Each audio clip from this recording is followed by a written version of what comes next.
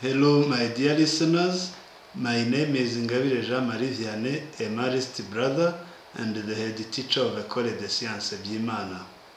Ecole de Sciences Byimana was founded in 1952 by marist brothers who were founded by Saint Marcel Champagnat in 1817 in France. The school is located in the southern province of Rwanda, Ruhango district, Byimana sector. We have both ordinary and advanced levels. In the advanced level, we have 4 combinations: MCB, Mathematics, Chemistry and Biology; MPC, Mathematics, Physics and Computer; PCB, Physics, Chemistry and Biology; and PCM, Physics, Chemistry and Mathematics. Currently, we have 882 students.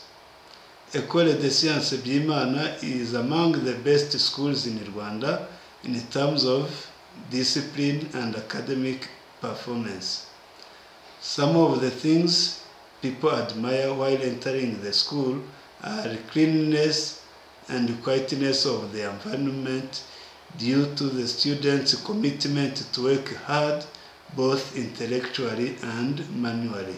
Indeed, our mission is to provide holistic and inclusive education grounded in Christian values.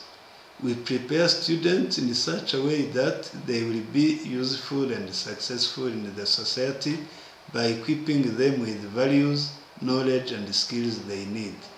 To achieve this, we adapt to the changes as they emerge, especially in this 21st century, characterized by high speed in technology. One of the characteristics of this 21st century is artificial intelligence, which is the simulation of human intelligence processes by machines, especially computer systems. Very soon, in partnership with Lilian Education, we are going to use EI Mindspark in studying mathematics, and later on we may use it for other subjects such as English and biology.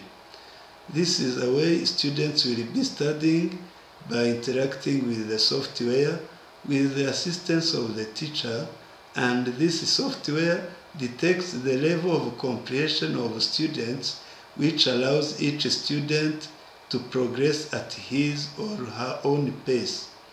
This will require new equipment in the computer lab, namely computers and headsets, to be effective.